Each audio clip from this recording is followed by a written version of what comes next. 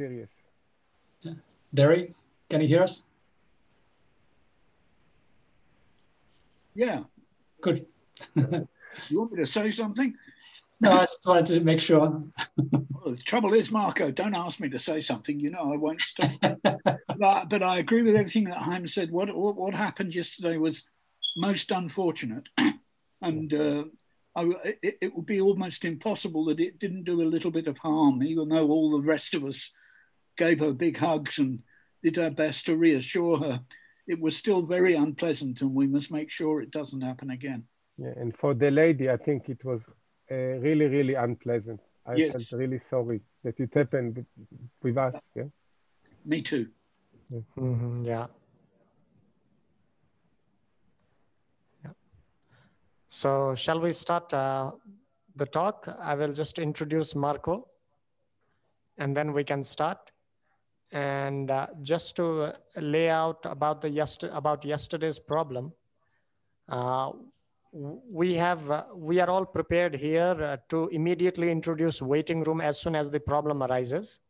We have few people here just watching everything, and if there is an interruption for, let's say, a few seconds, I'm going to give Marko the host access, so you can also immediately take action. Marko, okay? Thank you. So I will introduce Marko. Marko is our dear friend whom we see in every Idec and Udec. So Marko is computer scientist, founder of the Pheonix School, the first democratic school and the first online school in Finland. It is based on an autonomous homeschool system with a knowledge constructor's learning environment designed specially for the school. It is a school-centered system of active learning, socialization, peer learning, and information retrieval that allows the complete primary school cycle to be completed from start to finish. Marko Koskinen created the student-centered software. They are thus completely autonomous in their learning. In Finland, a pupil has completed primary school when he or she has completed all the compulsory subjects in all the required components and topics. By law, a pupil must attend school for 10 years after starting primary school. But there is nothing to prevent the pupil from completing primary school more quickly. And completing primary school, the pupil is no longer in school. He has made a significant contribution to building the Udec community, and he has been working on other projects, various other projects, a lot of projects like Panka Academy, Mary Pension, Divine Hope School, and Climate Action Year. So he's all in one package. In addition to education, his interests are related to emotional well-being, peer support, computer games, and youth rights. So today he is amongst us to give a talk on the purpose of democratic education.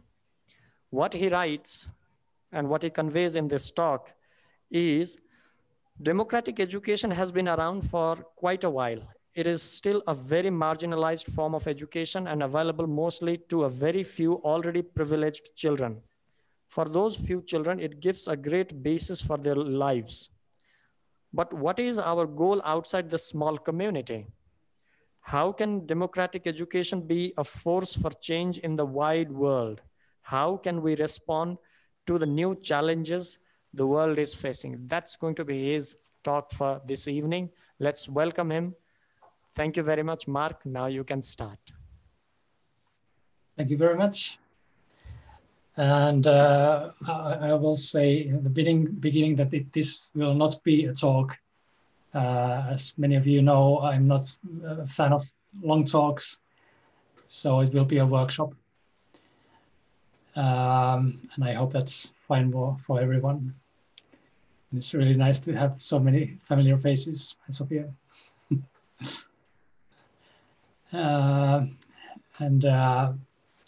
So I'm going to give you the address of the Google Doc that outlines the schedule, so you can see for yourself what's the plan.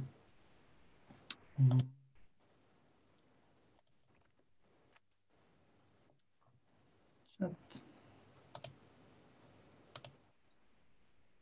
Yeah. So that's the link to the session document.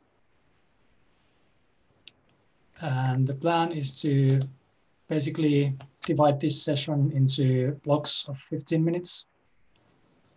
We will do a small round of introductions first. I think because we are so many, we'll see how that's going to be in practice. Then we're going to have my speech, a kind of introductory speech for this topic, so you get my idea what I have in mind. But I think 15 minutes is enough for that.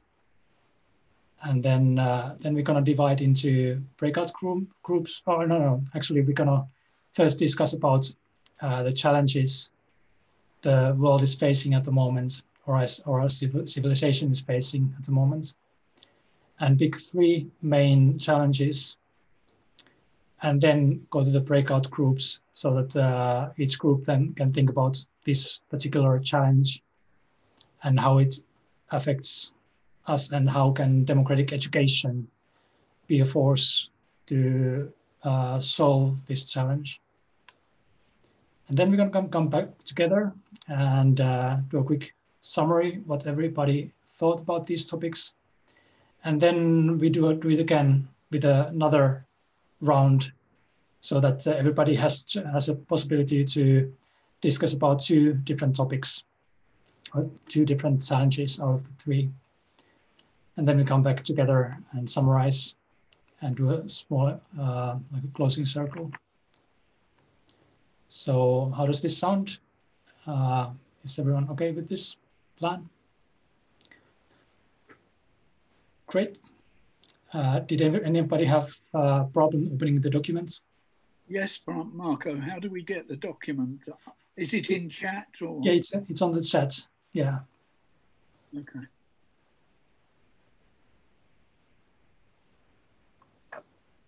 Actually, Marko, you sent it to me privately. I just realized, yeah. I have reposted it to everyone. Yeah. So Perfect. Thank you very much. Yeah, I wondered why it was coming from Liz. Yeah. Explains it. Hi, Liz. Yeah, that's the technology. Cool. So, I'm just wondering how can we fit everybody's quick introduction into 15 minutes. I don't think that's possible, but maybe we'll do it anyway. So just quickly say your name, where you come from, and I think maybe a quick word about what's your understanding of democratic education, or do you have any background knowledge of democratic education, so I get an overview of where you come from. Ian, do you want to start? I'm Shashi from Delhi, India. Okay. And I am from the field of education. I've once earlier other side, and then coming from the teaching part of it. So education is my area. Yeah. And recently we are really bringing up, we have taken up initiative how to really upgrade the skills of school owners to really make them aware of right kind of education, and giving them lot of skills which are required. The way you just talked about the democratic education, they don't know even about education, forget about democracy. So that's a quite challenging thing, but we are very hopeful. The kind of resource person we have, like you and others, since 23rd I am attending. So I really feel that, we have the right bunch of people.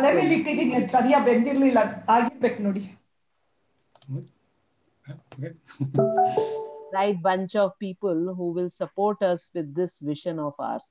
Thank you, Marko. Thanks a lot. And let's try to keep it maximum 20 seconds, the introduction. So,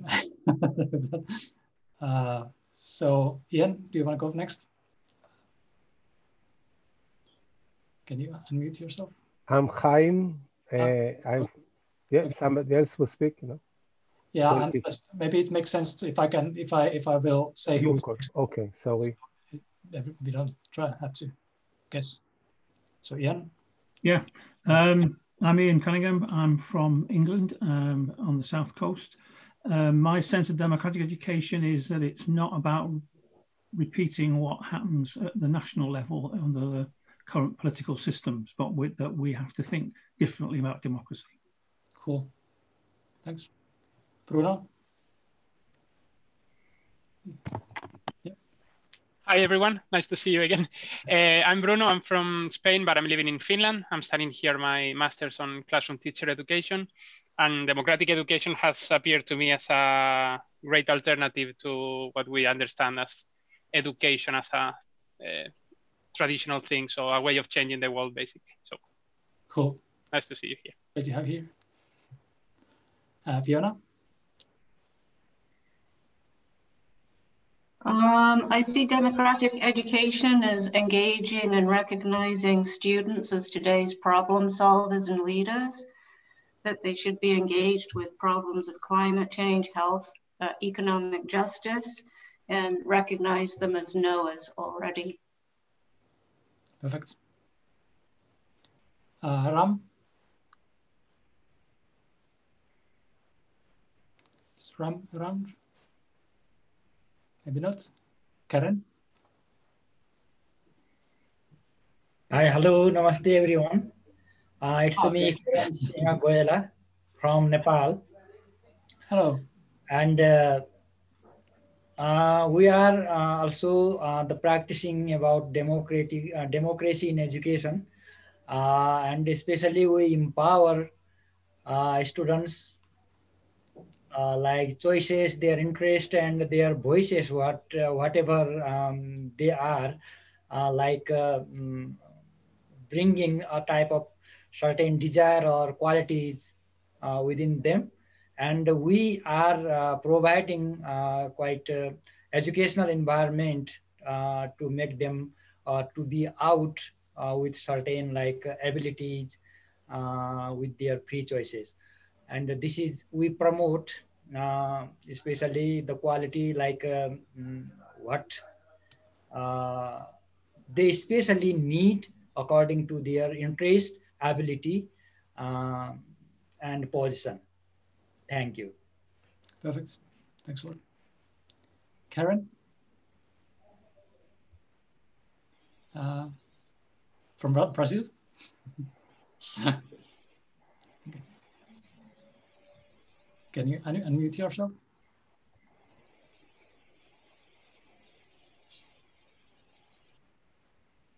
And try if you can unmute yourself.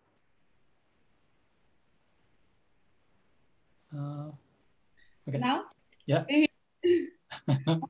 I'm from Brazil. I don't have much experience in democratic education, but from what I see in conferences, it's about bringing life into schools.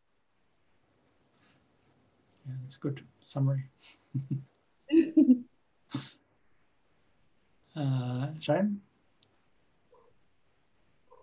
So I'm Chaim, I'm from London. I studied in the old days, it was called open education. And today I'm involved with education in India, in Tamil Nadu, in Webidec schools, where we are trying with, there is advice to turn about 20% of the curriculum to be democratic. So the students are studying from their own subjects by the choice, whatever they like to. And we try to introduce different subjects to them just to enhance their interest. And that's it, 20 minutes, 20 seconds. Yeah, beautiful. Thank you. Derek? You're muted.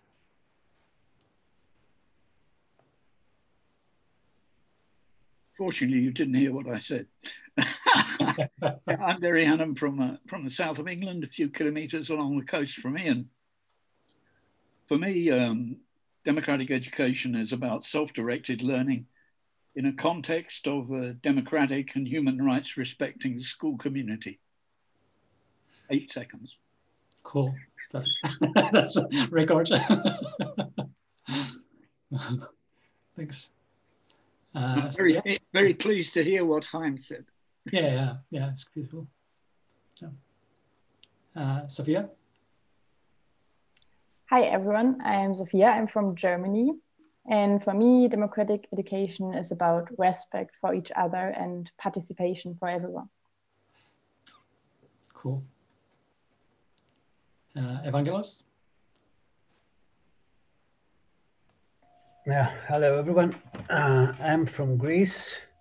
I'm a part of the community, the Greek community of Idec, and we're trying hard to let some of the good practice of democratic education in the public school system. Yeah, cool. Burçak? Hi everyone, it's Burçak from Turkey. I'm teacher trainer and a professor at the university. My understanding of democratic education is about trusting the kids, because I believe kids know better to be democratic, to respect human rights, living things rights, anything. So we have a lot, but deep inside down, there are issues, if only. Yeah. Thanks a lot, Burçak. Liz? Liz Campbell from Nova Scotia, Canada. I believe democratic education is about authentic learning that contributes to the flourishing of the individual and humanity as a whole. I taught high school for 20 years. I have a PhD in educational sustainability. I now teach teachers, and I use a living theory approach to allow students to create their own learning. Perfect, beautiful. Yorgos?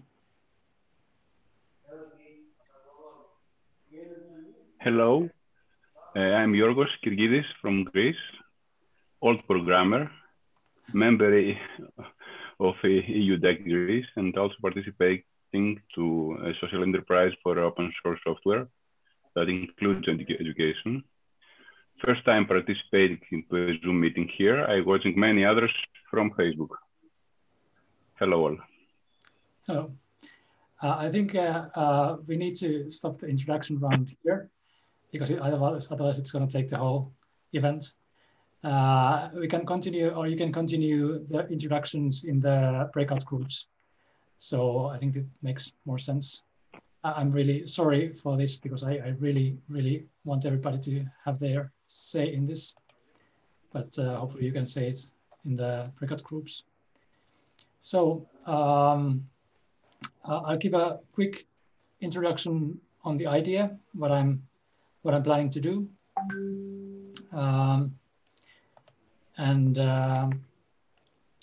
what's the idea of this topic in general, why it's important for me. So first of all, I think most of you are quite familiar with democratic education, but I'll give a quick definition what I see democratic education, what it means for me. So basically, I got interested in democratic education through Summerhill. I ran into the book in the library and read it, and it just transformed my worldview quite completely, especially towards education.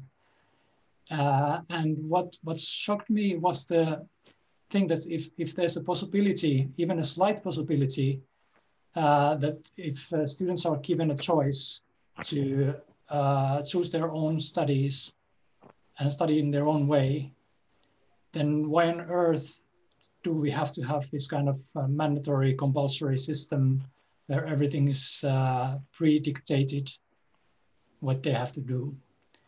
So so I started to research on it, and I've been on that road for 25 years now, and it's been a beautiful road. Never regretted my choice. And the key aspects of democratic education for me, many times democratic education is compared to different kinds of alternative education pedagogies. pedagogies and like Montessori or Steiner or such. But the key difference is that democratic education isn't actually a method as a method of teaching or studying. It's a way of forming the government of the school.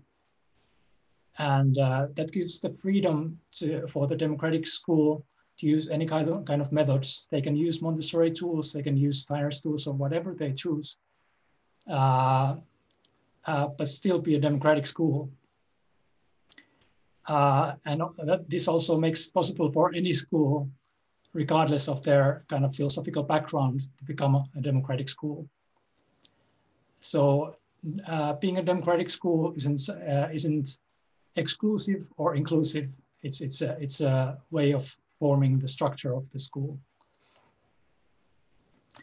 So the other thing is the kind of youth liberation. I think young people as a group of people is highly oppressed in our societies. Even in the Western, like or Nordic countries or whatever countries, young people are still being heavily oppressed because they are told what to do.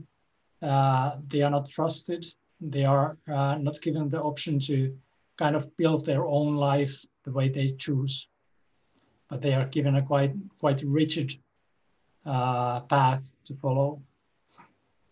And of course, it's going better and better, but the pace of change is very, very slow. Then I want to say a few words about how I see democratic education as part of our democratic societies.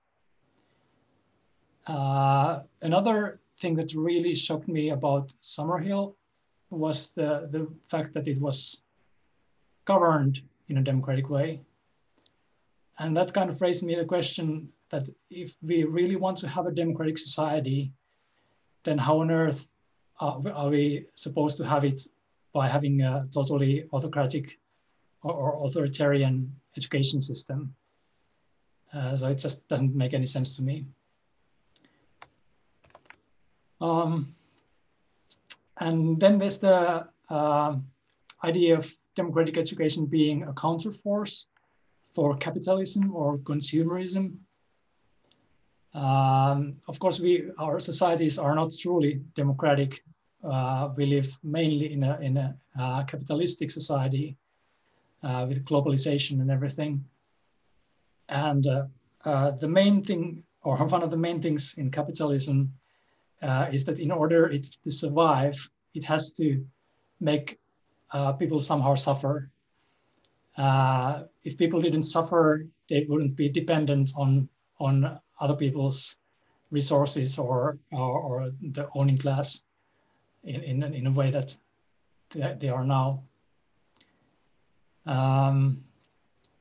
And democratic education has a kind of potential of breaking this pattern because it makes young people think for themselves. And if people think for themselves, they cannot be really ruled over or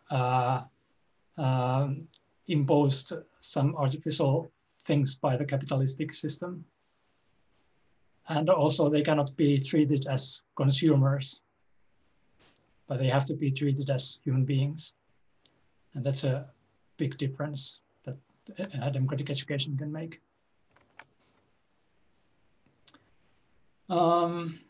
So the democratic education can teach responsibility. And when people start taking individual responsibility, they will see that this kind of capitalistic society just doesn't serve people the way it's supposed to serve. And many times capitalism is considered to be a kind of flagship for freedom and individualism. But actually many times it prevents people's freedom by cutting them off from resources.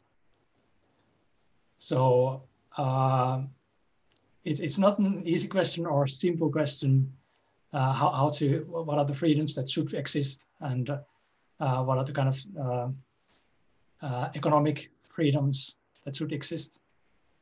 But there's something definitely that needs to be changed. For example, I've calculated that about 90% of all the work that people do is completely and utterly unnecessary. So if we cut down 90% of the work that we do and put that energy in something really useful and meaningful for the humankind, there would be a huge difference in the world.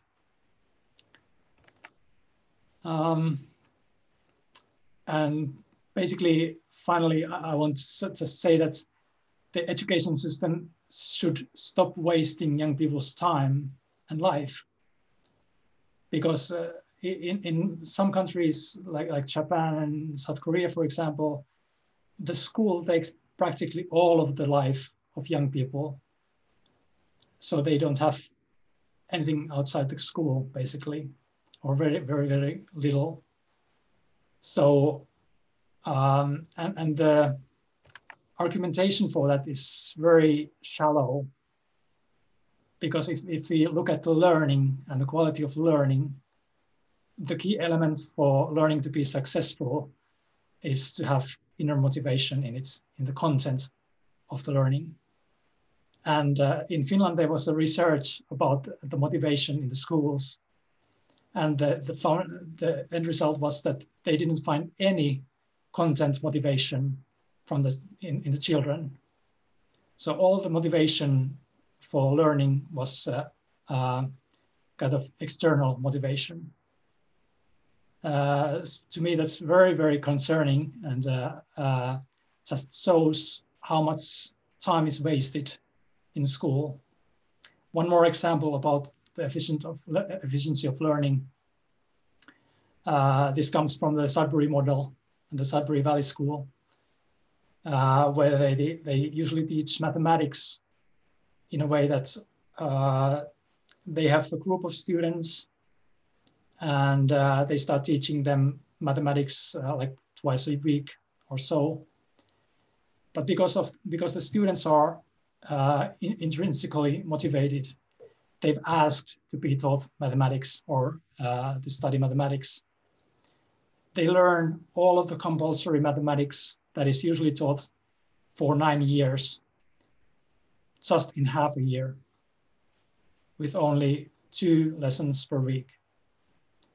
And if you calculate how much time is wasted in the regular school for the not even the same, but less or worse results, we end up with more than 1,000 hours of wasted time for the young people.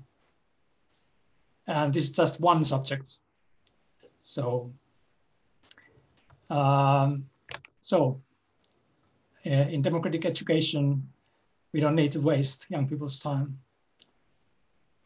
And then for the topic of how democratic education can change the world or help solve global challenges, I just take a quick example of the projects I'm planning to start, called the Panga Academy.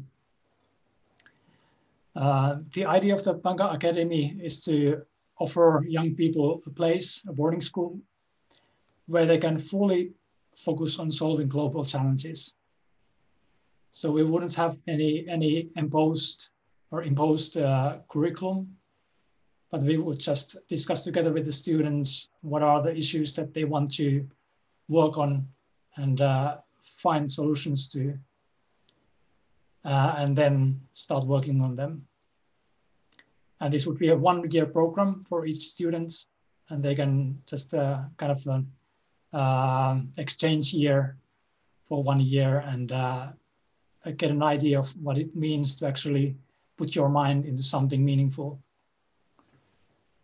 There was a nice example of a 14-year-old who cracked the coronavirus and came up with a nice solution for it. which is actually globally recognized. So it just shows that young people shouldn't be undermined and their thinking shouldn't be undermined. And there should be given a platform where to actually take part in the solving of global challenges. All right, this was my contribution to the topic. And now we can start putting out some ideas what we want to, or what we consider to be the main challenges that democratic education could actually have an influence in. So the platform is free.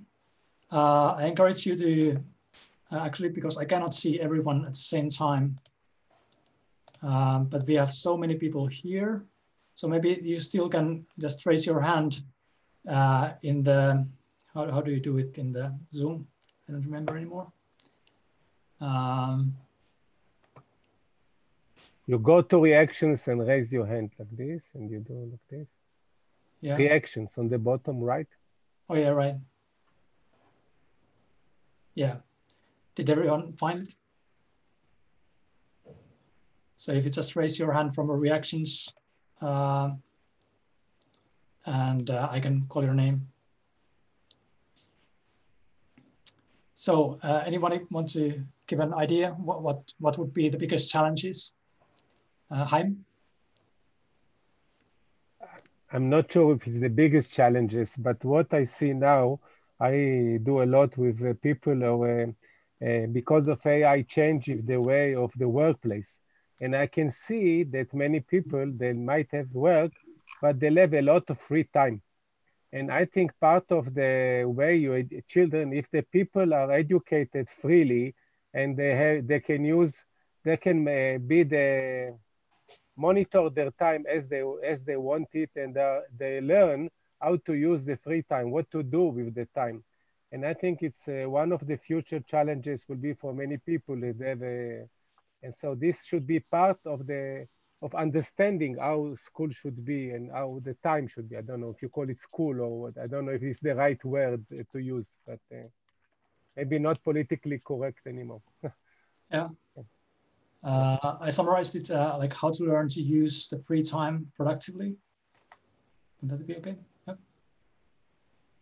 All right. Anyone else?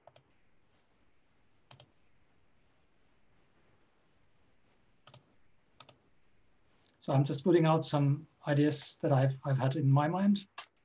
Of course, the climate change has been coming and going in the news for a few time or for some time already. And of course, this coronavirus, probably one very interesting challenge. Not for those who lost their lives for it, but anyhow, it's something to think about.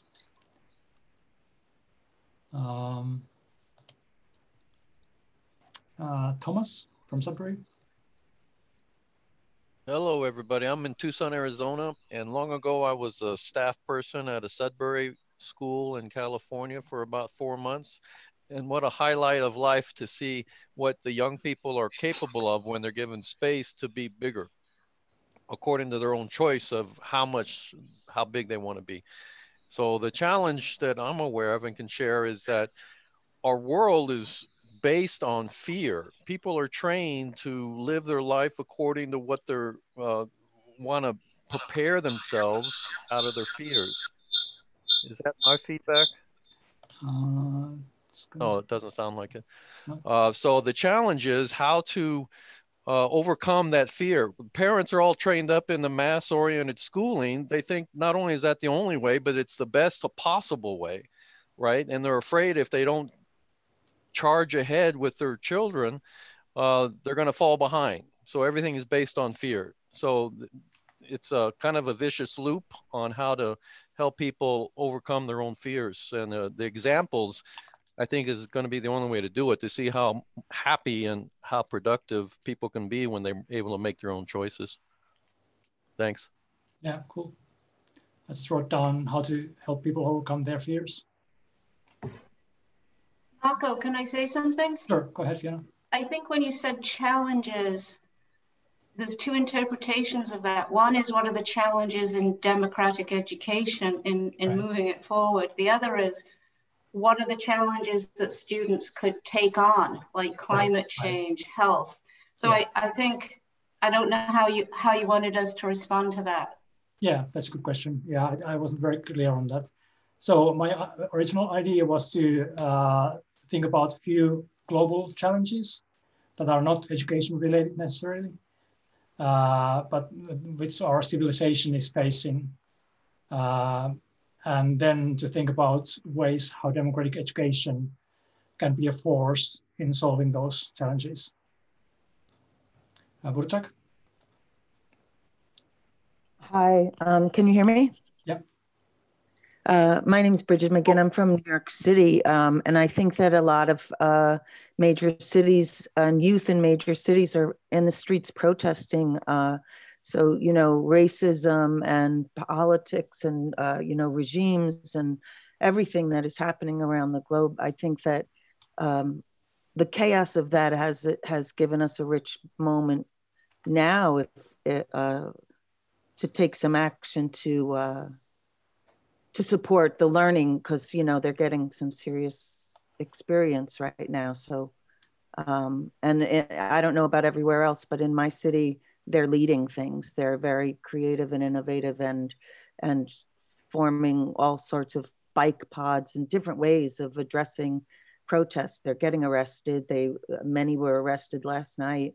So, you know, they're being remotely schooled. They're high schoolers, they're young people. So I think that that's a very potent challenge right now. Yeah. So how should I put it in one sentence or?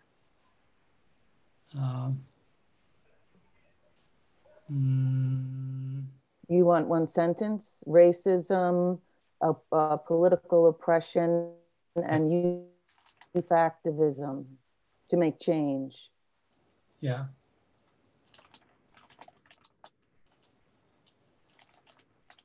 Yeah. Yeah. We can think about those. Yeah. Cool. Thanks a lot. Then there's Bruno. Hi. Well, current democracy, I would say, because I have the feeling that we are living on a moment that the democracy as it has been sold to us, it's not maybe the way to fix anything. And I think we are really stuck on that paradigm of what democracy is. So I think that requires a rethink and rethink about that. Yeah. Yeah. Cool. Thanks. Then, yeah.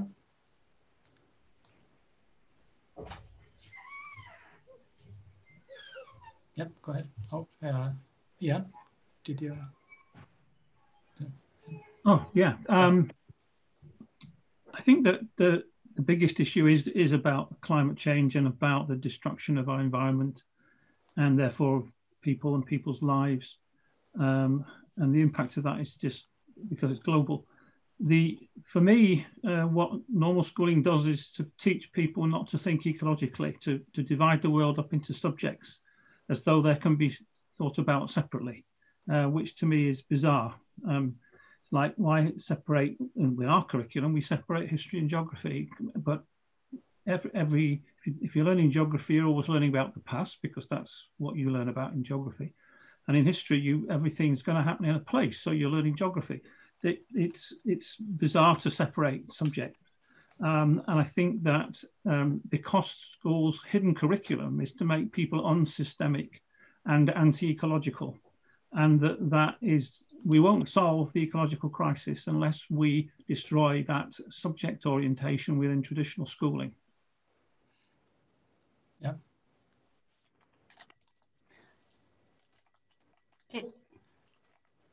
Cool. Yeah, go ahead, Fiona. How do we get recognized?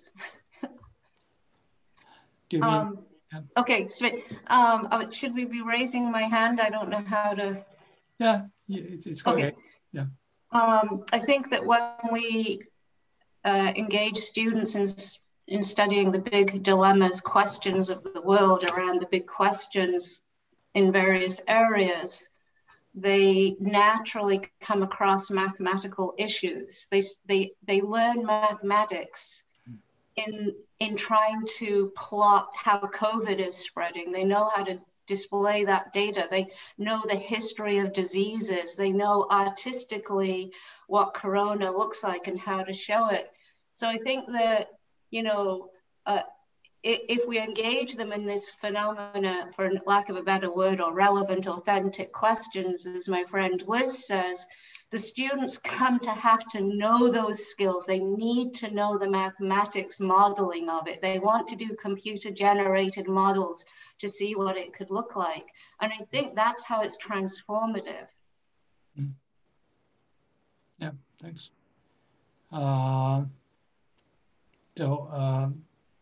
Yeah, right. So we have 2 more hands. Let's take those and then choose a couple of challenges and go to the breakout rooms. So Sean? So thank you, that's me. Unfortunately, my camera is not functioning. Okay. Yes, I'm Jana Clements in South Africa. I also co-founder of a Sudbury inspired facility.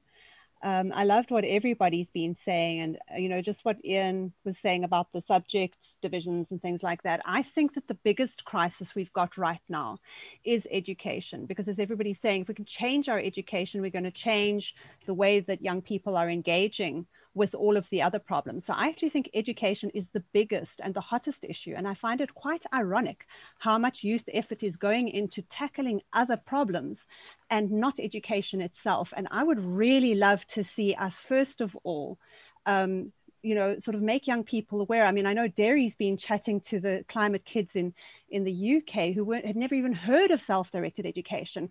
And there's all these highly motivated young people working on climate, which is fantastic. I don't want them to stop, not for 1 minute. But what about education itself? And I think that that's where democratic education really has the biggest power punch, because I think once there's a critical mass of teenagers who know that it's possible to self-direct your education, we're going to see an incredible revolution of empowerment. And that's exactly where, in my experience, that's where the kids learn that they can impact other things, is when they first learn that they can impact things directly in their own lives through a participatory empowerment in their own learning space. That's when they actually learn that this is possible and can take it out to everything else they experience in the world. Thank you. Cool. Thanks a lot. So we have Yorgos, and then I will give Kavika one more word. And I encourage you to don't raise your hand anymore, because I think we don't have time to take more speeches or opinions anymore. But Yorgos? I will say a global collaboration, like commoning in all of the challenges that pre-discussed. How can we achieve collaboration globally to do this? Cool. Yeah. And Kavika? Hey, so I'm a student at ISH, and so I think one of the biggest challenges in democratic education would be to make it to get heard, because it needs to be get heard so like everybody knows there's such a system, because many people don't know that, so therefore they can't really get a democratic education without knowing what it is. Therefore, one of the biggest issues will making it to get heard. That's what I think. Cool. Thanks a lot, Kavika. Monica? Hi,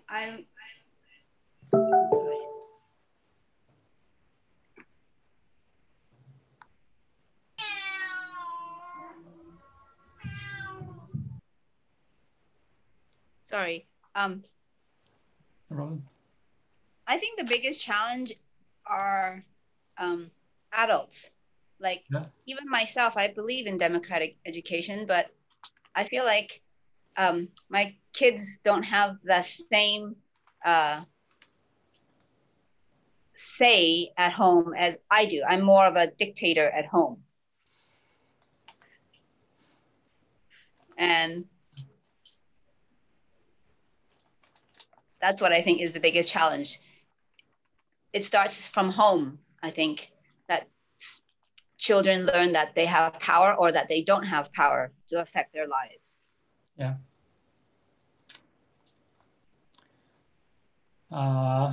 We still have a few.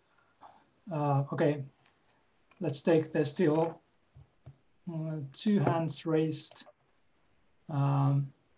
Srinivas?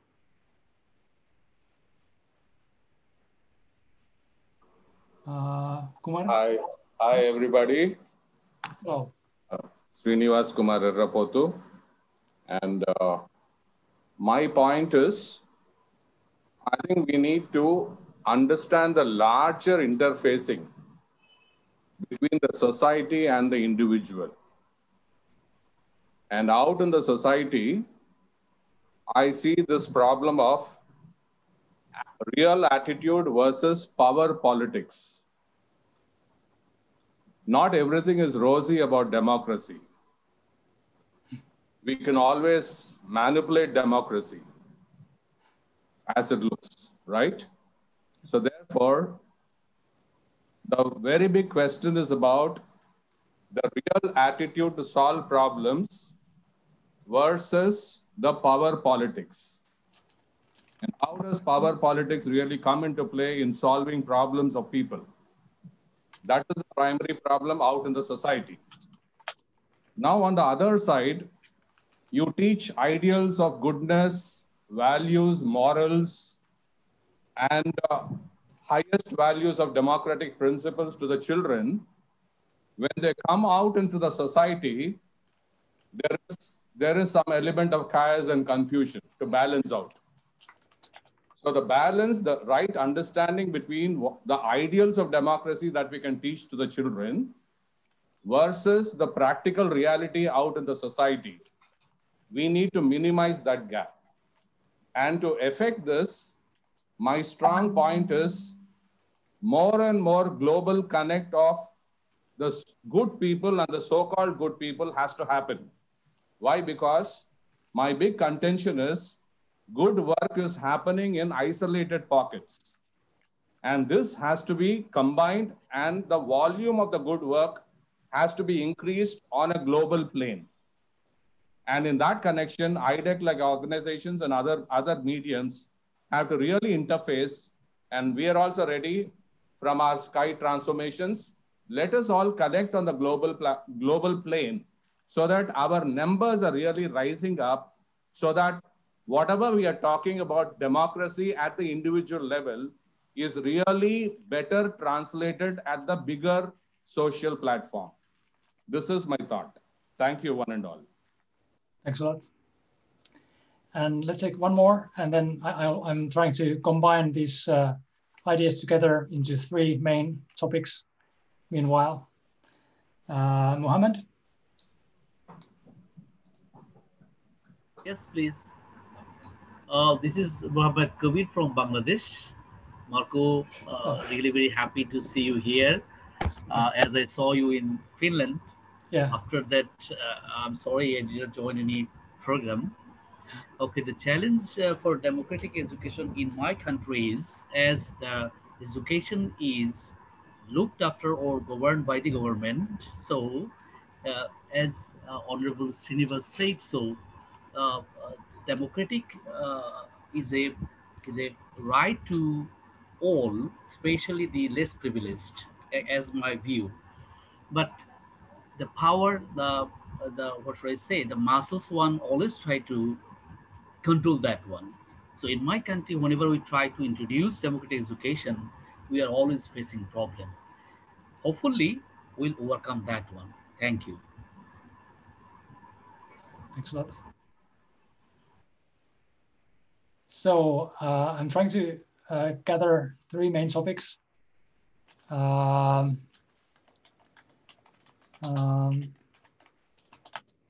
So I'm coming with 3 topics, which would be global issues like climate change or coronavirus. One would be community building, including collaboration or racism, like what things are blocking for us to be one humanity. Maybe one humanity would be a nice topic or title for it. And then let's put home and education in one block. And so it would include everything related to education and home situation and learning at home. Would that make sense? So 3 topics would be global issues. So how can democratic education help solve global challenges like climate change or coronavirus? Then the second topic would be one humanity. So how can democratic education make people come together and realize the oneness in us? And the third one would be home and education. So how can young people be given a voice, and how can we spread information about democratic education and gradually change education itself? Would that be good? Yeah. All right. So now I need help for the breakout groups. So can you create 3 breakout groups, and people can choose them for themselves which one they want to join. So the first one would be titled Global Issues. Second one would be One Humanity. And the third one would be Home and Education. Do we have our administration with us?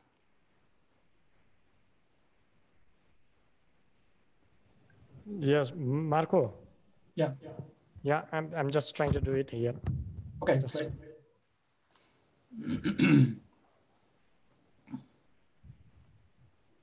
And actually, before we go, I've created documents so you can share. I'll just make the topics here for the documents. Breakout room. Yes, Marco? Yep. As a host, I think you can do it from there. Oh, okay.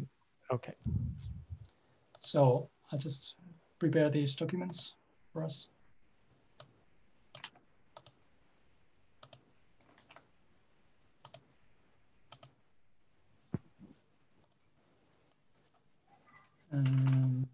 Go. So the first would be so this here. Check.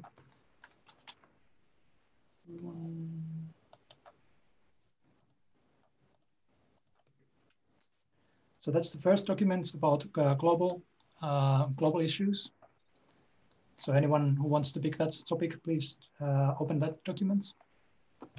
And I will soon open the breakout rooms. Then the One Humanity documents.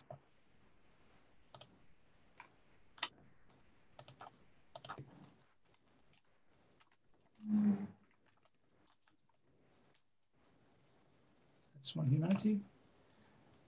And then the third one would be Home and Education.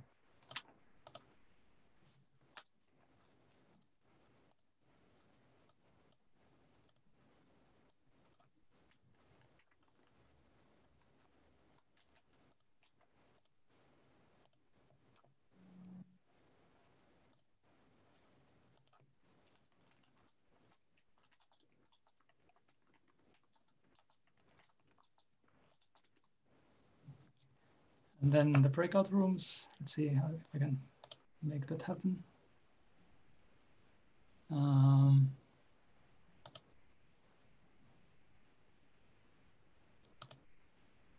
Three rooms manually. This can be a mess. Let's see what happens. I'm choosing manually to divide people into rooms. So may I say something? Yeah, sure. Go ahead.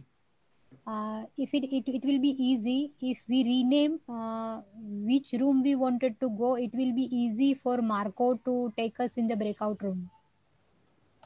1, 2, 3 subject numbering. If we put front of our name, then it will be easy to Marko to move us in breakout room. Am I communicating clearly? I'm not sure. Like I'm renaming the breakout rooms. If you look at my profile, if you look at my name now, you'll see what she means. If everybody does this, what Chuck's just done and what I've just done, then it'll be very easy. Where is it? See. Can you see my name, Marko, under the picture? In the chat. No, not in the chat, but my picture and my name right below in the gallery view. The idea is to rename ourselves to start with the number of the top. All right. Yeah. That's perfect. Yeah, brilliant. I have also renamed myself the topic 3. Yeah, please do that. So you can rename. Yeah. Marko, I want to be in topic 3. Yeah. So topic 3 is Anuradha. Home and education. Yeah. And topic number 2 is One Humanity, and topic number 1 is global issues. So please rename yourself with the leading number 1 or 2 or 3, and I will assign you. I'm sorry, I don't understand how to rename myself on this thing. I don't see where it is. Yeah, go to the participant, click on the participant button. You see your name. If you see there is an option, mute and more, click more. Okay. There's no more, I only have mute and raise hand. An easier way is to just right click on your own frame and you'll have the rename option there. Okay. On the video frame? Yes. Right click on your video frame for rename. There are 3 dots over there. Yeah. 3 dots, right click on the 3 dots. It only says disable video receiving. Right click anywhere on your video frame and you'll right click will give you a sub menu which includes rename. That depend on the. It's on your personal photograph frame. Yeah. But if you go through Maybe participant just list, that randomly option assign us. Here I found it. Participant list. You click on the participant list name. If you click on your own name on the participant list, you can rename it. If you right click on your participant name in the participant list, then it allows you to do this. And since there's several ways of doing it, I'll just divide everyone who has already set their name, and we'll continue with the ones who haven't, and I'll try to let them join you.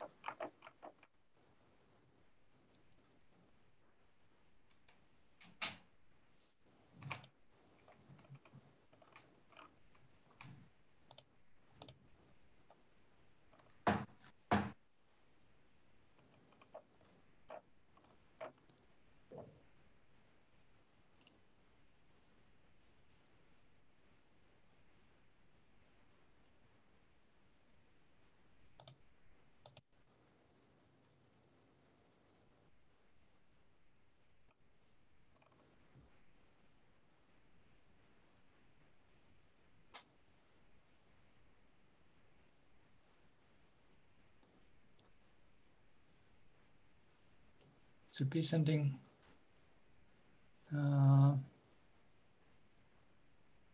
Should be sending everyone. I tried Terry sending you to the room number 3. For some reason, it's not going yet.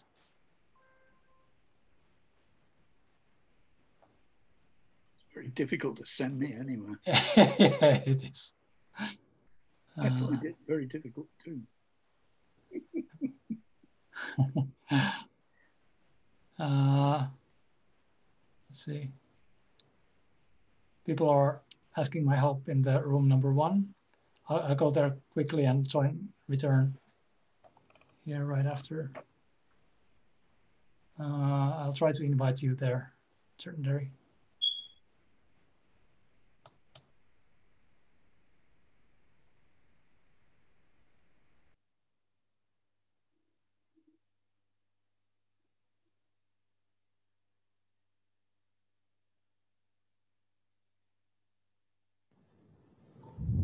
Okay, Marko has left us. He will be back. He's going to help in the other room.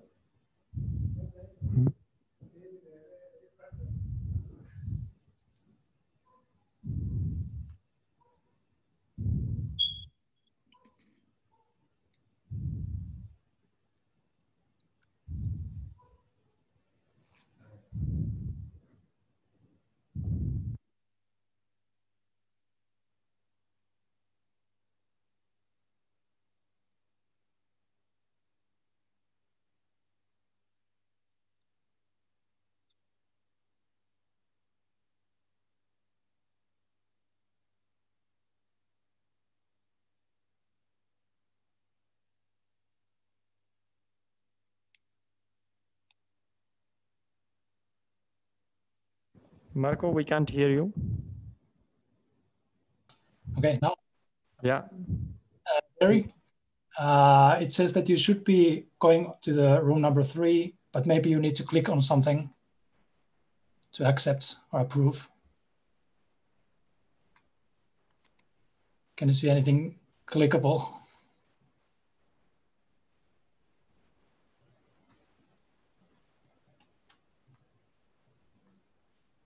Derry, can you hear me?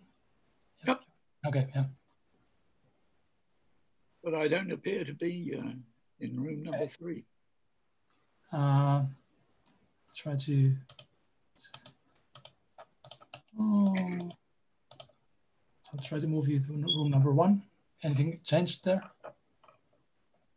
Sorry, you're moving me to room number 1. Yeah. Does it say anything? Why? Just trying to move you somewhere. Let's see. Try outer space. I'll try home and education once again. How about now?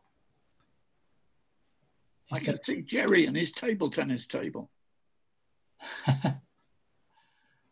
He's going to start firing table tennis balls at us all if we're not careful. Yeah. He's got a machine, you know, like a machine gun. Yeah. Does anyone else have the Idec shirt from 2016? Oh, yeah, I was thinking about having it. I think I've got that. Which year? I can't see the year, Jerry. Sit up a bit. Oh, 16. Okay. Yeah, I got that one. That's the Finland one. Yeah, I have some of those. But we still have the problem of not getting their Derry to the correct room. There was some guy there who gave the worst keynote talk ever given at any conference anywhere. Somebody Hannum or something, I remember.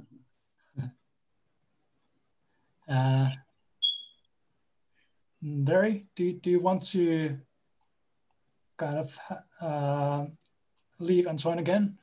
Let's see if I can move you to the correct room afterwards. Sorry, what do I have to do?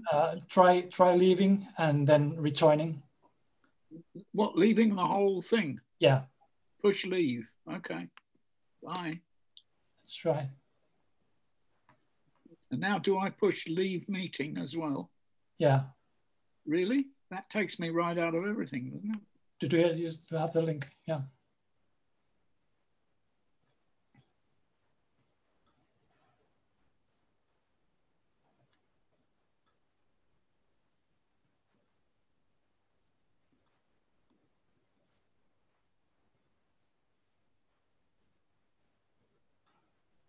Marko, what are you doing? Breaking people up into groups for discussion? Or Yeah, what? yeah. Yeah, we have 3. For some reason, I think we didn't have that function for a while. I don't know why. Yeah. Can you put me into room number 1? Who? Srinivasanji, Heaven wants to be in room number 1. Heaven. Yeah, sure. You've got Derry back, Marko. Yeah. Let's see if this works. Okay, thank you. Yeah. All right, Derry, let's see. We can't hear you, Derry. Can't hear you. You're muted. Yeah. All right. So Derry, I will now try to assign you to the room number 3. See if something happens there. Ah.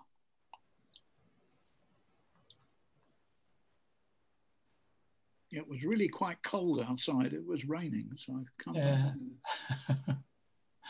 Oh, wait a minute. I've got a little box. Join breakout room. Yeah. Okay. Cool. Hi, I'm sorry. I also am not assigned the room I need. Okay. I'm Angela. Let's see. I'm Angela. Yeah, for some reason I'm not seeing you here. My last name starts with U, which should be on the bottom if it's alphabetical. Right.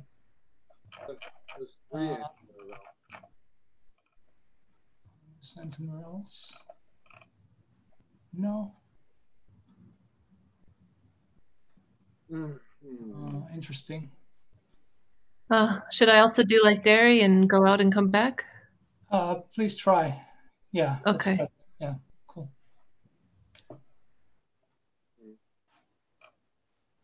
How many groups do you have? 3. It was a bit of a challenge to pick 3 like global challenges to discuss about. We picked global issues like climate change and coronavirus, one topic. Then one humanity, like bringing people together as one topic, and then home and education as one topic. I was confused about your talk because before I went to sleep last night, it said you were just about to talk. Yeah, right. It's relative.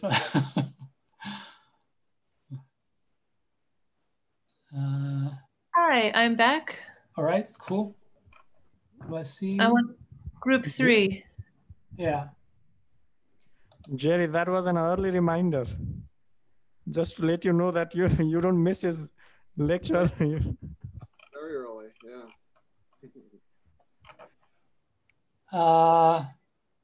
Can someone else see Angela on the participant list? I think she's there. Angela Uching. Yes. For some reason, you're not showing on the list. Let's see. I'll close the list and try again. It's different. It was 3 Angela, now it's Angela. Yeah, it just changed, but I don't see Angela at all there. Really? No. It's interesting. Do I need to turn on my camera to make it work? No, it shouldn't be a problem. Maybe you need it's just that you should be in the unassigned list, but you don't show up here. I'm invisible. Yeah, you are invisible. You're like I have a new secret power. Yeah. Can I think it's like this?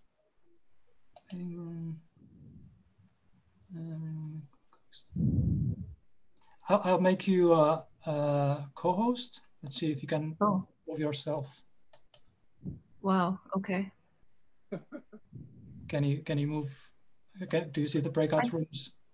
I do not. That's right. Are you guys directly on Zoom or are you going through the Hoover site? Directly on Zoom. Oh, that's probably the problem here. I'm on the Hoover site. Okay. So how do I go to Zoom? Where's the link? I'll send you the link. Okay, maybe take me off co-host, huh? All right. Meeting ended. No.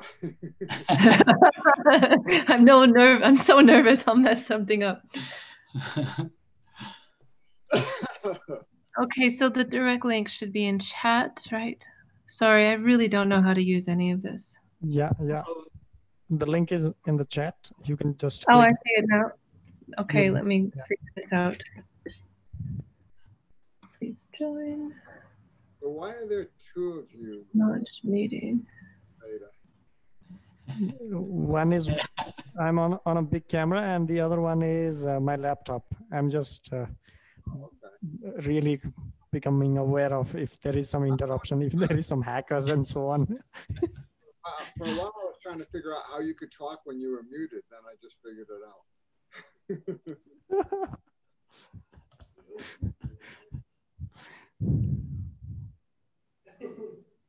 Did you get my email, Veda? Yes, I've received just now. I haven't been able to respond, but I'll respond after this session. So what did you do about yesterday's thing? You know, the hacker. Yesterday, we managed to solve it. You know, we just muted everyone, and then finally. I actually got banned and couldn't get back in. I see you. Oh. Yeah. I think by the time you were back, the conference was over, I guess. Angela, you can try unmuting yourself. I immediately tried to come back in, and it just said you've been removed you can't come back in. And that I did that, and then I said, well, maybe the Baoban thing, you know, maybe a smart move there, and then there was nobody there, so I said, okay, I gave up on it after a while. Sorry, Jay. Sorry for throwing you out of the conference. Angela, can you hear me? You're still muted. Yes, I'm now in Zoom. Yeah. Yes. So actually, it's about time to start. Come back. No worries. We should have time for another session. So just let's have a quick summary of what people talked about, and then redivide ourselves. Okay, awesome. Thank you. Yeah, now I see you on the list. Great. All right, I'll just go see what's the situation in the groups. I can move you to the number. Which number was it? 3, number 3. Okay, I can move you there. Let's see. Thank you.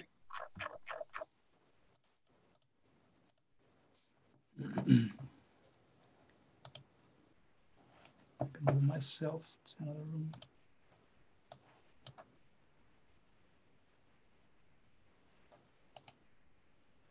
Where am I? How can I move myself?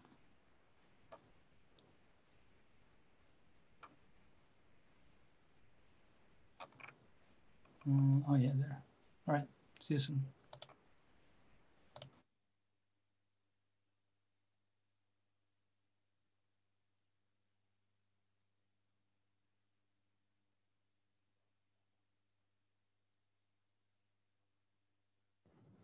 Hi, Michael. How are you? Marko has left us alone.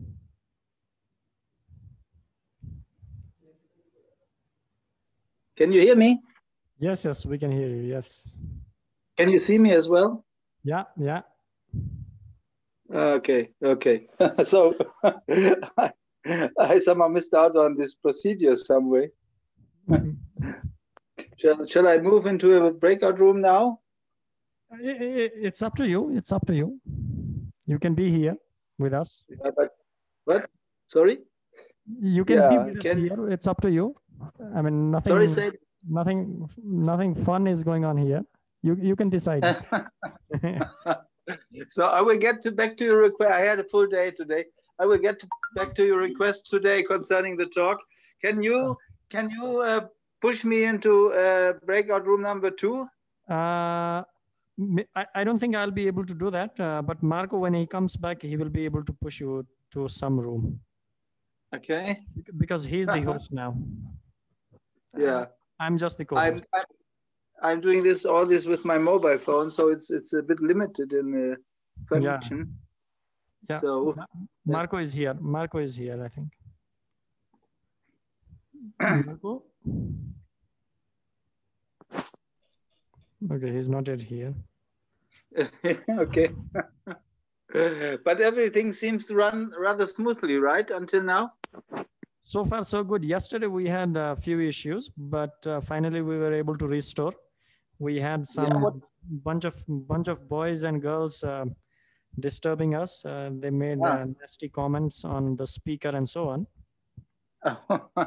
So I listened to Crystal's talk, but I didn't notice any kids anywhere. Yeah.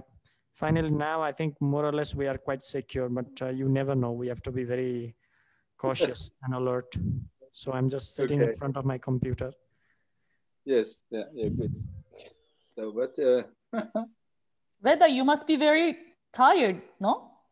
It's okay. I mean, once in a while, getting tired is better. Oh my God. But you're doing such a great job. Yeah. I've been attending this whole thing now for a few days since it started, and I'm really amazed about everything. So great. I've got a lot of friends here, those who are helping me all the time, you know. Yeah. Thank you, Veda's friends. Yeah, they say welcome. Okay.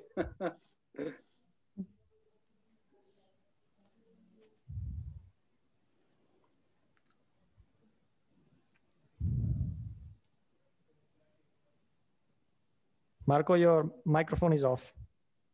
All right. So I gave them 1 more minute. No.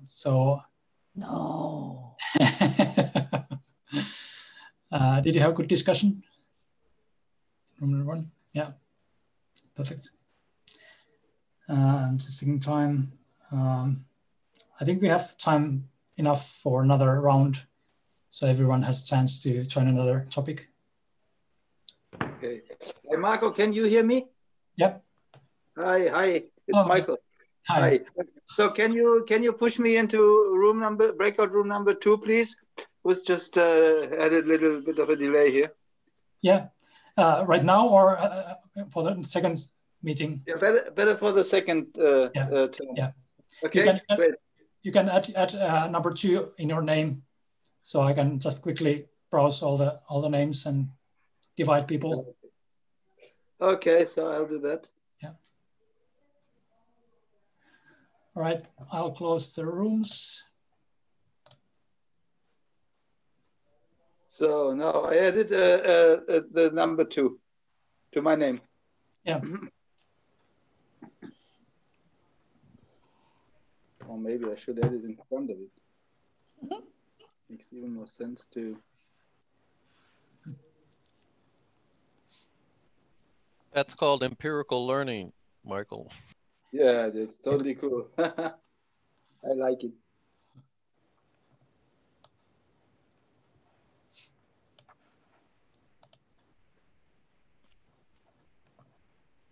Wonderful. I managed. So Marko, you control our time. Yeah. I have this kind of power. Yes, yeah. You throw us in the air from place to place, and yeah.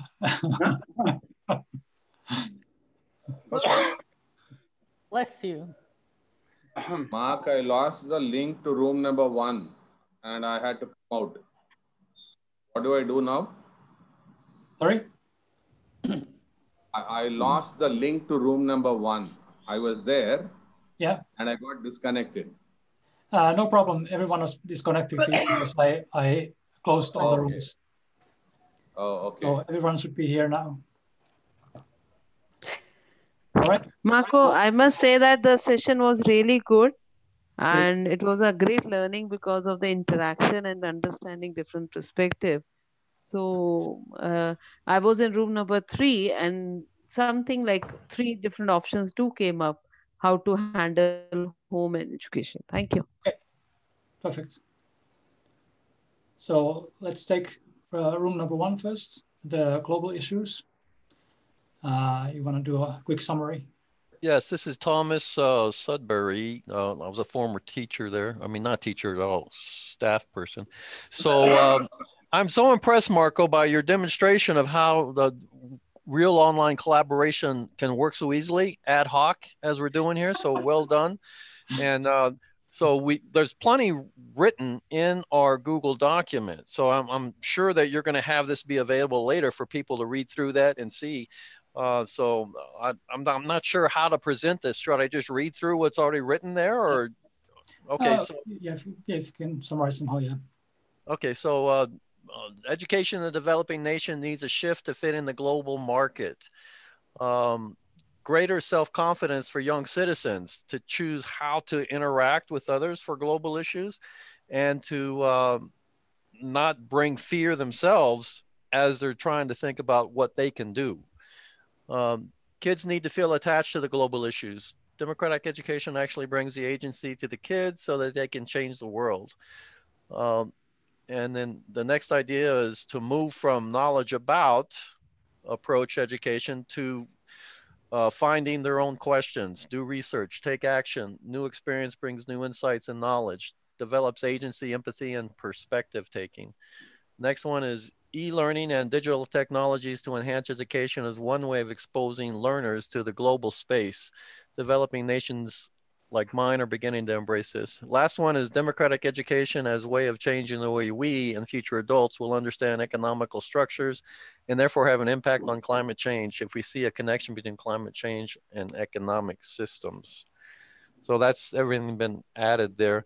And I just want to take a second here and just cheerlead for democratic education and Sudbury model, which is my insights into it, and how powerful that is in a spiritual way of just learning to be who you choose to be in each moment without having to learn the obedience that the mass-oriented school seems to be designed to do.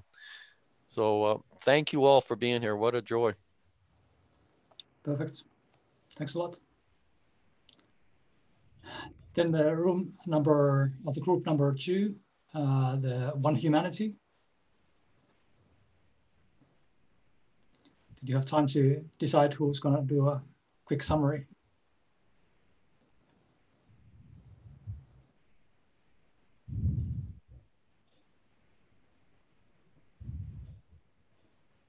If you can, someone else of the group, because I'm not so good in this thing.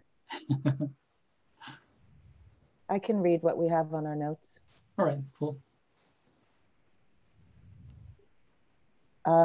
So we were just, we had collaboration and racism, that democratic and multi-age diverse groups can advance collaboration. Resolution is better with multiple religions and ethnic groups represented. Racism in different exists in various parts of the world in different ways that it affects the education system and the democratic education that we are trying to flourish. And to peer networks can bring collaboration through groups and networks. And then we were discussing democratic education, and there was the question of whether it has to exist in a traditional Monday through Friday school setting. From the perspective that schools provide a childcare function, parents can work. It is good to have certain fixed times, but depending on legal situations and stuff that, you know, so that's something for discussion. Sorry, our notes are a little, schools need, we were in the subject of schools needing to strive to be more diverse and inclusive. So questions of how can we be more inclusive? How can we create where everyone feels they belong, and what about in areas where, you know, there's some very serious segregation of people due to the many class systems and things and economic statuses that exist around the world. So how to attract a truly diverse population and what that means in democratic education. And another idea we had was to have an intern from abroad, where each month the children would be able to interact with someone from a different country to understand that country's culture. So, you know, really just thinking about ways that we network in order to start thinking in terms of us as being one humanity and how we address education. That's it. Well, that's a lot. 15 minutes. Amazing. All right. Group number 3, home and education.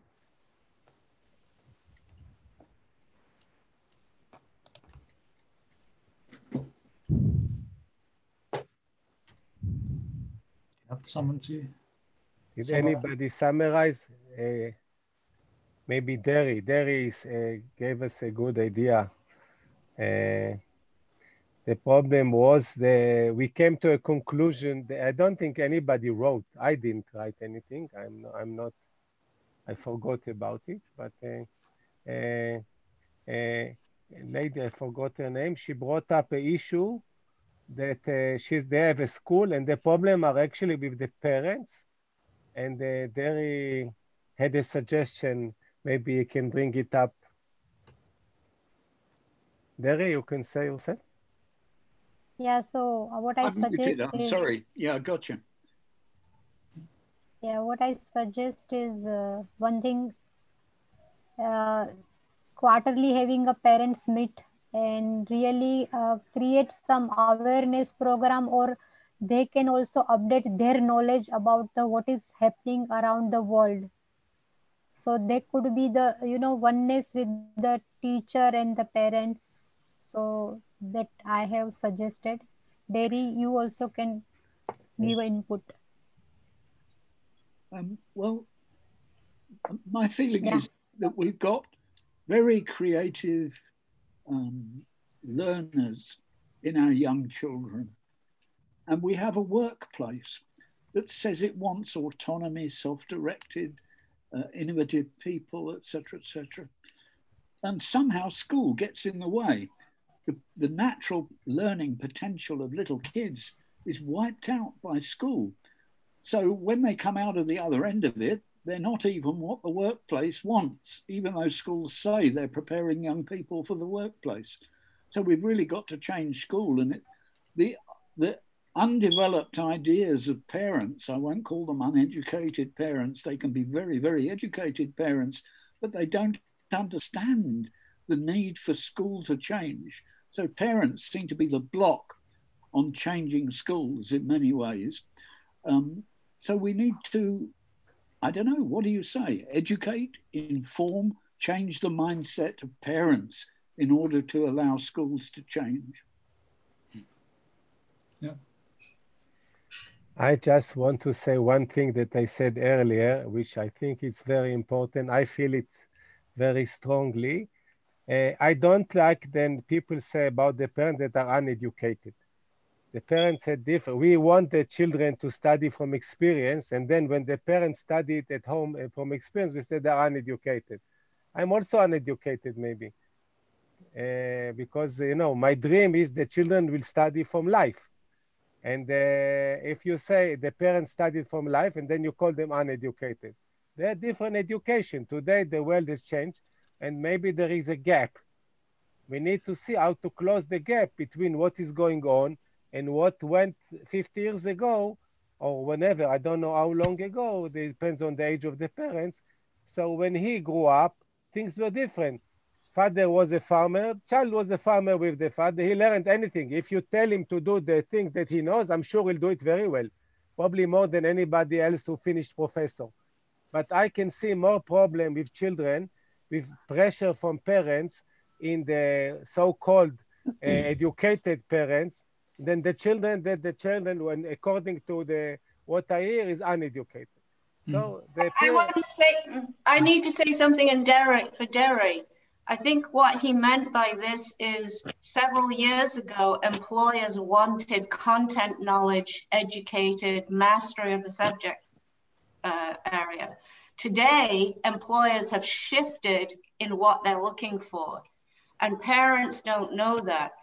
The world thinks the employers still want deep knowledge of physics and what a cell looks like. And they did used to want that, but now business and executives have all, because of the fourth industrial revolution, say, no, we don't want that now. We're a knowledge-rich society. We want these things. That's what I believe. પછી બીજી session 10:15 વાગે કે 10:15 હું જોઉં છું, check કરું છું. ત્યારે 9:30 જમીશ. હું આમાં actively Bhairavi ma'am, can you turn off your mic, please? I just want to say it's not exactly like this, because if you look at Steve Jobs on Bill Gates, if today they would go to get a job in their own companies, they probably will not take them in, because today what they're still looking for a lot of Harvard graduates or all of this. In the near future, we will need to talk about relearning. So I'm dealing actually with not in the Isha schools, with relearning. So we think that people have to know how to learn, and the job will change, and they will have to change with the job. It's not that the robot will take over, but the person will have to learn new skills as he goes along. And this is if students or any person need to learn how to learn alone and maybe faster, so he can keep on studying. Somebody who studied 10 years to be a doctor cannot be a doctor today. Nobody will trust him. So the same with any profession, and this change is happening faster and faster because we employ machinery, we employ all kinds of modern technologies that the worker needs to learn how to cope, or he needs to move to another job, and again, he will need to learn. You see, many years ago, a person took a job for all his life. Today, people change 4 or 5 times in their lifetime. So they need to all the time change. So learning how to learn is the most important, in my opinion. I will end the discussion here, and we can continue the discussion in the breakout rooms. So now you can again fix your number. Number 1 for global issues, number 2 for One Humanity, and number 3 home and education. And preferably choose another number than last time. But if you absolutely want to have the same number, please do.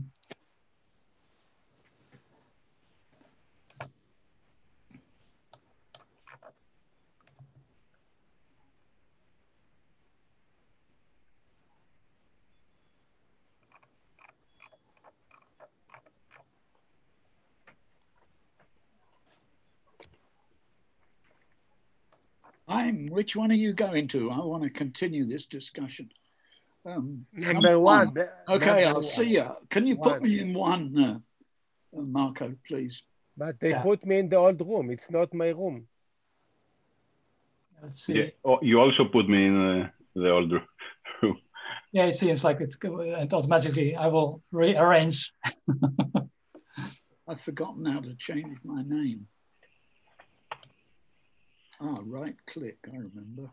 Then you get put out in the cold.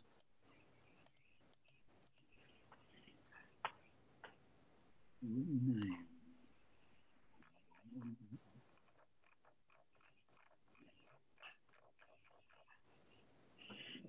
Can you hear me? Yeah. If you don't move us, we will go back to our old rooms. It seems like, First room. Yeah. I'm trying to rearrange people. Relearn. Move them around. Yeah. Let's see what happens.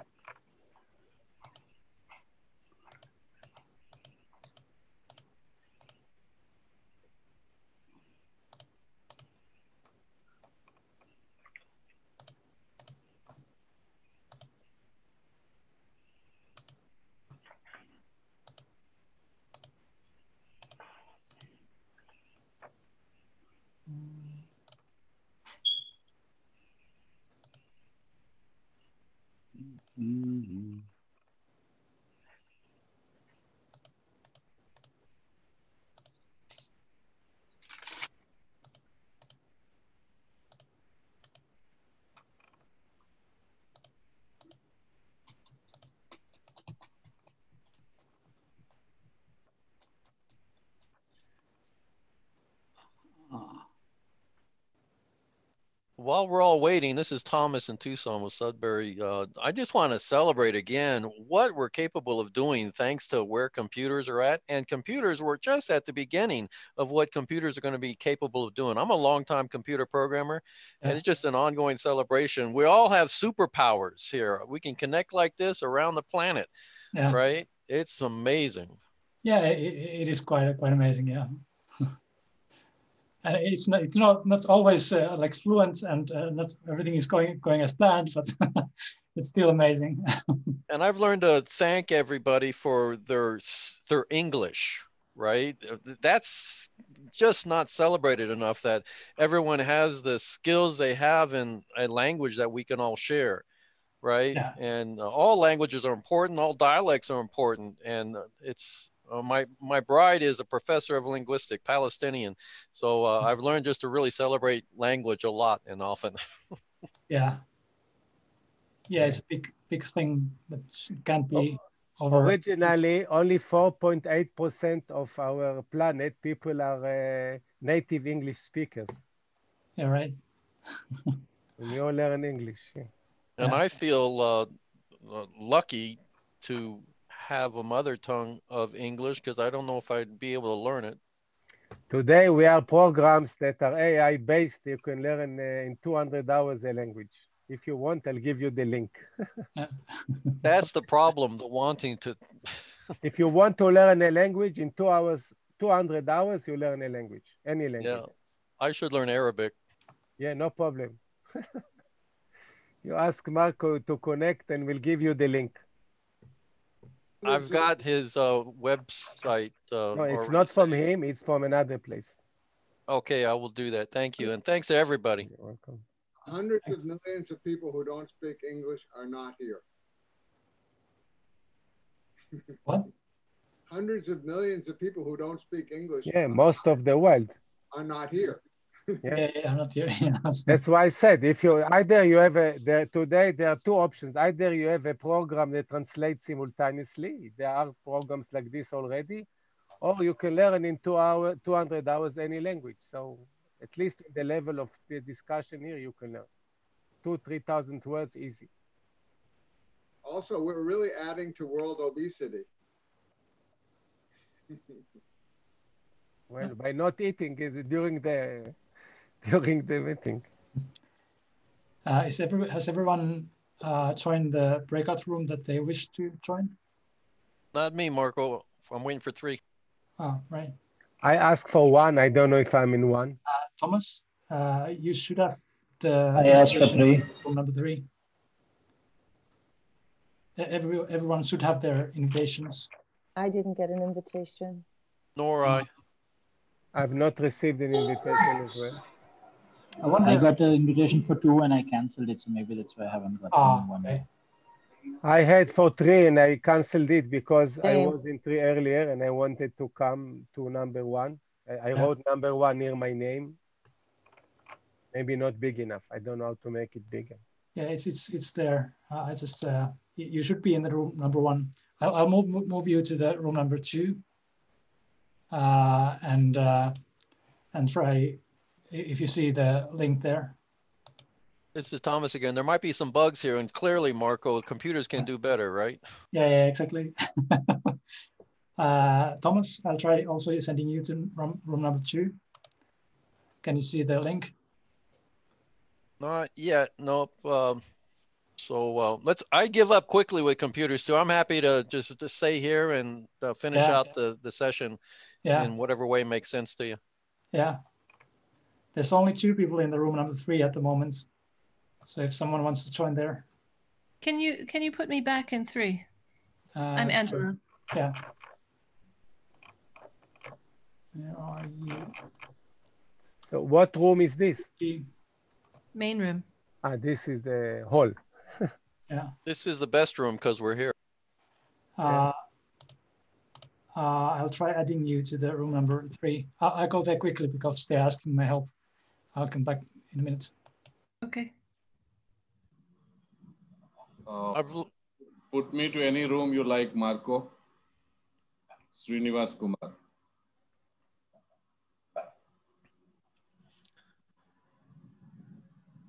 This is Thomas, just to fill the dead air here. I just want to celebrate the spiritual side of what democratic education does for bringing this celebration of this moment for what each person wants to do with their moment. That's a very spiritual thing when it's looked at in that way.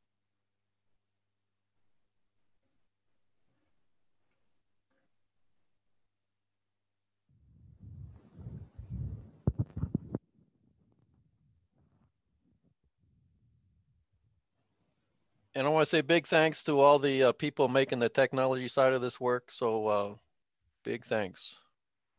Thank you. Thank you, Thomas. Thank you.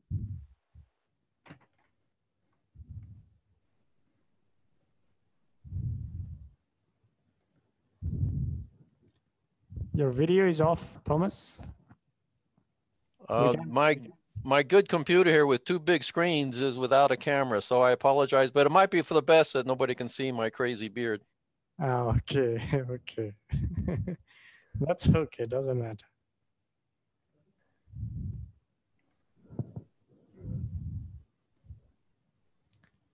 So Marko is not here. We have to wait for him. Meanwhile, Thomas, you can say something about Sudbury because we are quite keen to know about Sudbury and what you did in Sudbury and so on. Well, I'll just start from the top of my head. Sudbury is a simulation in a self-regulated small society of the principles of adult society, right? So it's not a matter of teaching the young people how to do things. It's a matter of letting them empirically experience what freedom means. And then with that freedom, how we self-regulate on a societal level. I was with the Sudbury School, I had 20 young people in it, right? And I was there in the afternoons for 4 months. In the mornings, I was with a regular school of 20 students, but on a traditional basis. So every day I got to experience the dichotomy of the old way and the new way. And it was just amazing to see the young citizens stepping into roles like on the judicial committee, which is a simulation of the legal process of adult society. And they could be prosecutors or judges or jury, and they just learn. And they would just get big in those big spaces, big roles that they were allowed to participate in a way that's just not even going to be possible in a traditional school. And there's so much more to share. I mean, the whole place was run on a rule book, which was adjusted every week according to who wanted to put agenda items on there. Just a real life demonstration of how adults have learned to interact and make choices together every day at Sudbury. Thank you. Marko is here now. Marko? I think he's gone again. Could you share some of your experience, the new approach, Thomas? A couple of experiences. Well, one time I remember, it's just this maybe 12 years old, a young gentleman, I'll say, and he'd been kicked out of a number of traditional schools because he just was not sufficiently obedient. He was a rebel, right? But he found his place in the Sudbury School, was on his feet.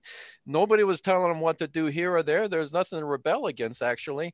And as in the few months I was there, I could see him, like we're all used to the physical growth spurts that young people go through. I was able to see him go through emotional growth spurts, right? And to be very adult in his interactions and his, I'm thinking of the judicial process where Sudbury is able to deal with violations of the rule book that everyone contributes to, right? It's not to keep the system working well as much as to help the young people understand what has proven to be reliable and how societies can self-regulate. So this young guy just kind of got big, and when it was an appropriate time to be more mature, he was able to do it.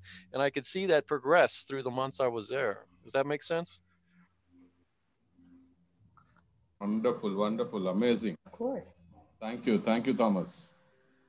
And I would like to connect with you. I made a request to you privately. I see there your message there. I'm happy to do that. Thank you. Thank you.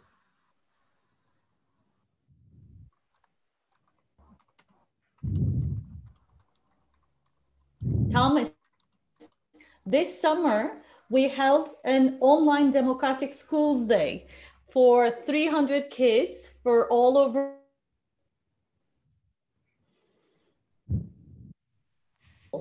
My daughter was one of them. You can't hear me. Now it's okay. Now good. Yeah. Okay. Could you hear what I just said?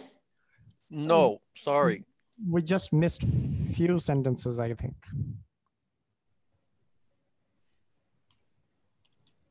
Was this summer we held an online Democratic Schools Day, which was called the Odds Day, for children all over the world, and we had like 300 kids. These kids, who some of them who do in it.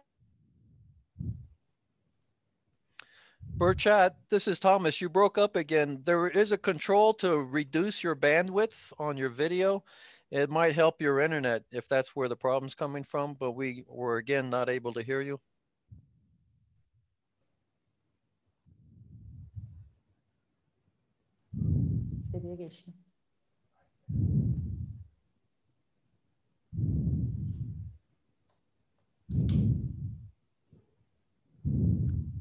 Kime bağlanayım?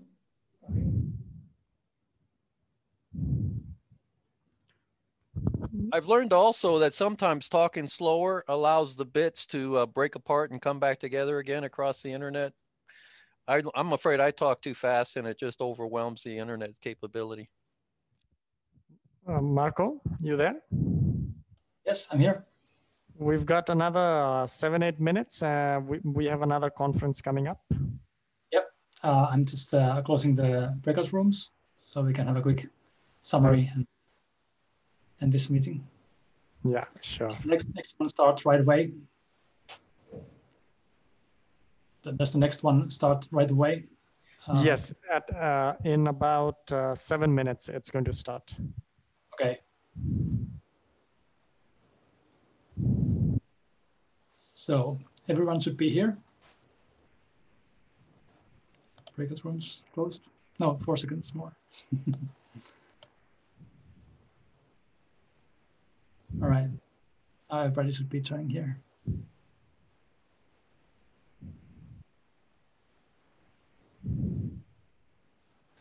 All right.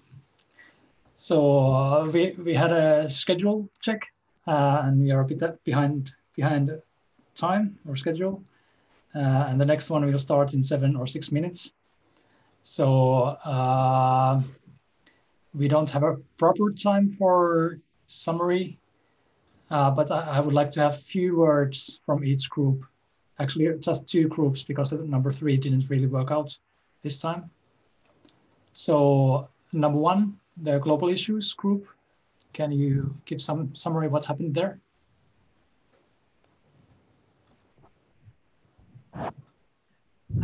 Shortly, I would like to say it is about, we all together were 6 or 7 participants in group 1, and we talked about the value of the democracy. So the students, they have to understand what democracy is and then how they have to be participated in the different activities, so that students should have to understand about who they are and what they want to do for their career, so that whatever they want to be in the future, that is to be planned, and there should be some practices so that he or she can get success in the future. It is almost about group 1. Perfect. Thanks a lot. And One Humanity group, did you come up with something? Real quick, we were discussing about the different values between global and local, and also how the concept of one humanity means that we are all in this together, and as well how democratic education can help to understand diversity maybe on a different way than mainstream systems. And I don't know if anyone else from the group would like to add something, because I didn't have time to write everything. So. Yeah. All right, perfect. Then we have time for 3 or 4 people to quickly say what, if this brought some ideas, or if you already have some ideas which you are going to bring forth or work on to how to create democratic education more mainstream. Burçak? Yes, thank you. I was just talking, but obviously the internet couldn't keep up with me. So what I was saying was this summer, we held an odds day, online democratic school day, because for example, I live in Turkey and because there's compulsory education, there's no way to open up a democratic school in the true sense. So what we did was we created a day, online day, so that the kids that go to traditional schools could experience what it feels like to be a student in democratic schools. My daughter being one of them. It was very interesting. I would like to tell you one thing. She was in the parliaments. The day was actually created by the young ones, by these kids. And my daughter, she doesn't know what it means, her voice to have a meaning. So I saw her in these meetings, parliament meetings, she went, with everything that was she went ahead and said, let's vote. Because never once in her life is she voted at school. I mean, she is voted, but nobody cares about the result. So it was very, very interesting, very important that she saw that she had the power. Not that she could do a lot, because she is very used to being told what to do in an education sense, just like Marko? the group discussions in group 2 and 3. She needs to be told what to be done. So it was very interesting. Perhaps a way of bringing democratic education to the world could be these online democratic school days. Perfect. Yes, Marko.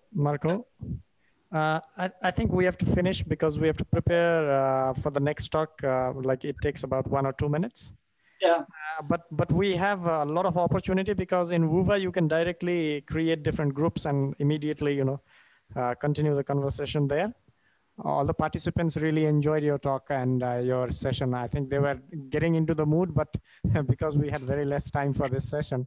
So I think we can carry this one over to WUVA and continue with the session, Yeah. Maybe tomorrow again, you can schedule or, do something like that. I think it would be really interesting. Yeah. Yeah. So thank you very much, everyone. And hope you see another meeting. Thank you very much, Marko. Thank you very much, and hope to see you in Nepal in our organization here for Idec 2022, if not before, okay? Definitely. Yeah, we'll catch up again. Yeah. Marko. Marko, you have to make us the host. Before. Marko, you have to make us the host, okay? Yes. Right.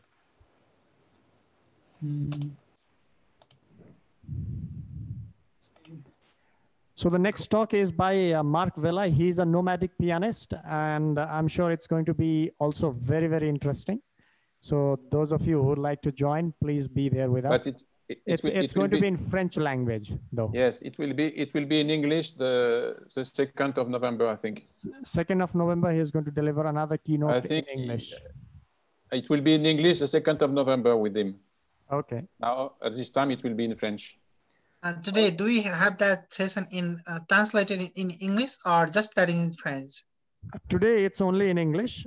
Sorry. No, only in French. Only in French. But please do visit all the workshops on our website, because there are a lot of workshops people have created, and it would be nice to join them. And I think they also have a lot of things to offer there. Yeah, of course. Yes. Okay. Thank you very much. See you soon. See you in a few minutes. Those of you who are going to join. Okay. Thank you, Marko. Thank you. Love you.